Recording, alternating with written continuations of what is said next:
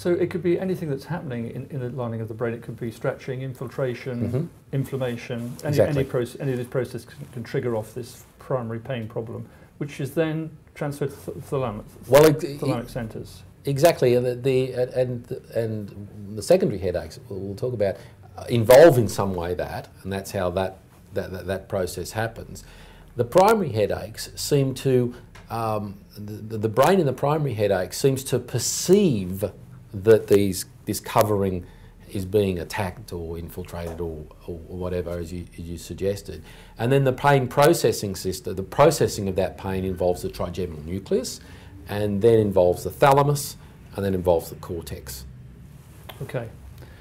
We'll probably talk a little bit more about the migraine pathophysiology a little bit later, but I think we'll move on from there now. And what I'm quite interested in is how we actually classify headache.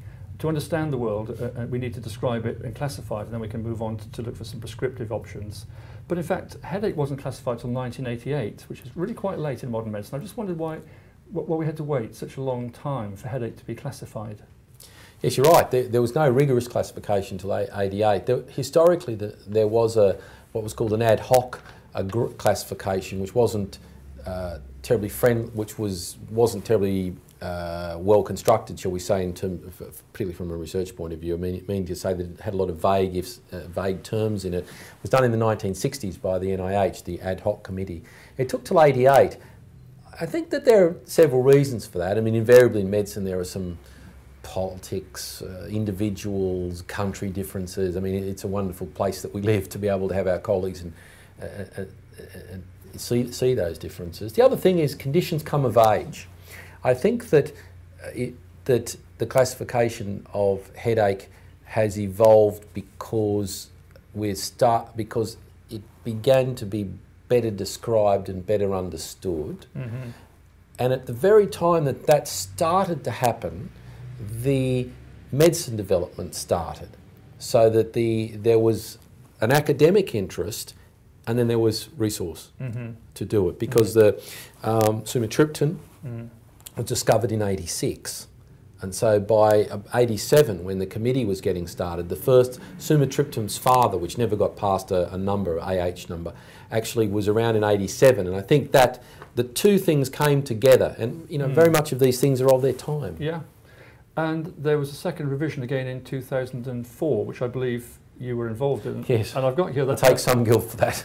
the Bible of headache. This is the International Classification of Headache Disorders, which in fact runs to about 135 pages. It's quite interesting. It's available on the web on the IHS website. But I just wanted to pick up on how detailed the classifications are in this document. Yes. Let's just move to migraine if we could. So to have migraine, and this is formal migraine, and I'm sure we'll talk about how you can relax these criteria, you need at least 5 attacks. So presume if you have 4 attacks, you can't have migraine. It has to last between 4 and 72 hours. It has to have 2 of the following characteristics: one-sided, pulsating, moderate or severe, aggregated by routine physical activity, and you have to have at least 1 of nausea or vomiting, phonophobia or photophobia. Now that is quite a specific diagnostic criteria. I just wondered how easy it was for a panel to come up with criteria that specific for so many disorders. Was there a bit of politicking? Were there some difficulties? I'm interested in the sort of human side of how that classification arose, really. And I guess it is a fluent, it's always on the move. Things will be redefined and they will be shifting all the time.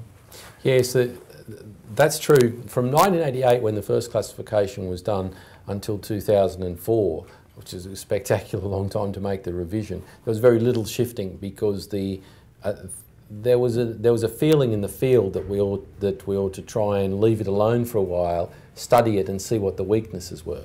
I think that since 2004 there have been a couple of appendix revisions even, because the methodologies have gotten clearer, and our ability to perhaps study them and get better criteria, that's advanced itself. How did the original agreements come to? I certainly wasn't on the '88 panel, but my mentor Jim Lance was, and I think that migraine is what it is. And when the committee got together and started to write down what they thought was going on, it was most people pretty quickly agreed what the core features of migraine were. This operational the way it's done operationally, that is you have to have one of these, one of these and one of these, has two advantages. One, it tells you straight away that there's almost nothing that's absolutely required. And that's helpful in a way, because it means it may, and you know in general practice, I mean, because you see diseases at an early stage, and you know where it's going, but you don't, and you get the just gestalt of it, so to speak. So that flexibility was there from the start. I think that because the initial committee had a lot of very experienced people, it was relatively easy to agree what the core features of migraine were. The big argument that came out of that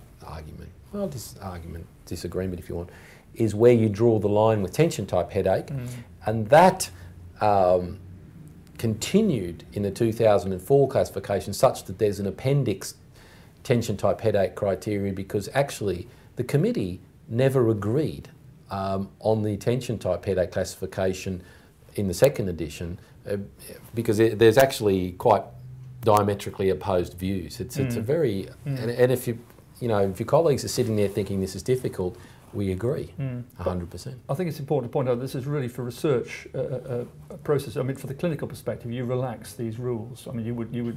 I know you personally would make a diagnosis of migraine well outside the diagnostic criterion here. So, although this is very important, it's a very important first place to stop. It is very often relaxed, isn't it?